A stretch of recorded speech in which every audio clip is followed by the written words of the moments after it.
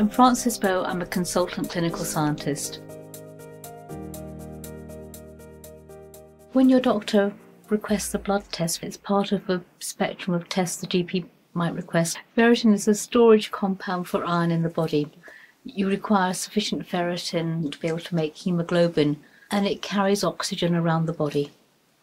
If a patient's got too little ferritin, it shows that their stores of iron in the body are very low. There'll be tiredness. If their haemoglobin has dropped, they may be feeling rather breathless. If you've got too much, it may be deposited in the body and you'll have effects on other organs of the body. When your doctor requests a blood test, first of all, you'll have to go and have your blood sample taken. The blood sample is then sent to the laboratory, and today you'll see what is going to happen to our sample.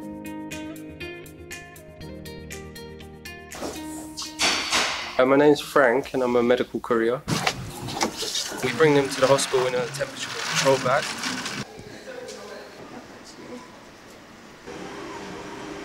My name is Vandana. I work at St George's as a biomedical support worker. Hi, my name is Chelsea. I'm one of the reception supervisors at St George's. Every sample that we get, we log it. It's just to ensure that we actually receive the sample.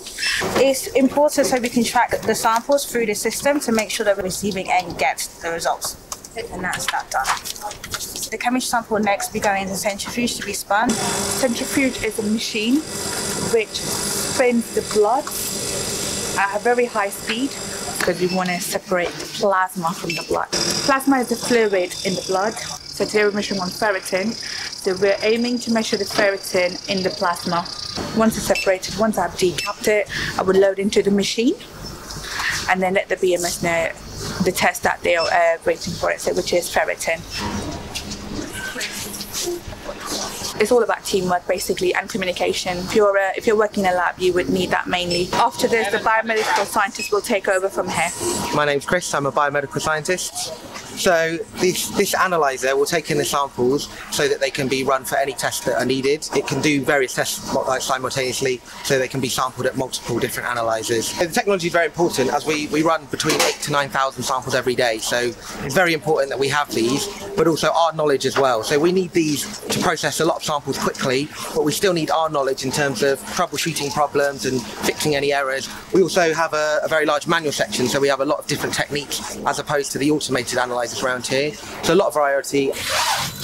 After that time, if it's normal and it's similar to the patient's previous, it will automatically be released. If, however, it's high or low, this result will be flagged up and it will be brought to the attention of one of the biomedical scientists. Within the department, most of the role of the clinical scientist is to actually look at the results that have been produced on the analyzers by the biomedical scientists.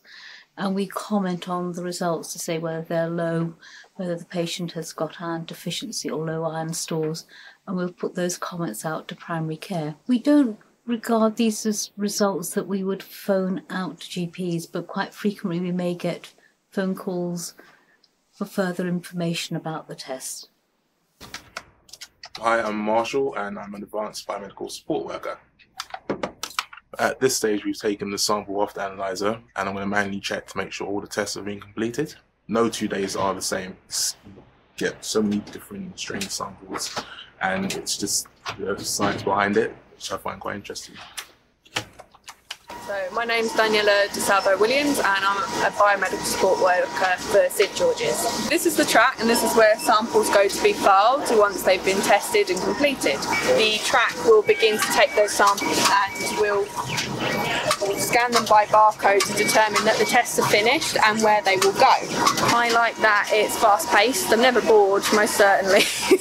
This is where all our samples are stored and they're kept refrigerated, as our blood samples must be stored for at least 5 days. What we do is we take it out. For example, take this one over here. These racks are then taken to the cold room out here. We've got a very large cold room. So as you can see, there's lots of samples stored here. There's at least a few thousand. My name is ZABIHULLAH SAFI, and I'm working as a biomedical support worker. So we have done the test, so we're just keeping it for a week, just in case if the doctor is calling us back, okay, we need a particular test to be added, and then after that we will take them and check them away. David Greenwood, Quality Manager and Health and Safety Advisor. The portering team from the Trust collect these bins on a daily basis and take them outside where they're collected and then taken to a company that incinerates them for us. This means that the samples are destroyed in a safe manner, because they are clinical waste, and also any patient identification data that's on the samples themselves is also destroyed. So when you eventually go to get your test result back, which will come back very quickly, there are lots of people involved in every single stage of getting this sample properly processed, from the courier who brings the sample to the laboratory, the receptionist who books the sample in, the technical staff who analyse the sample, the clinical scientists who validate it, and then we have a whole background group of people who ensure the results get transmitted correctly through to your GP. You know that you make a difference. It's not every single day, but once in a while you think, I've actually made a massive difference in that person's life because we've been able to get to a diagnosis really quickly.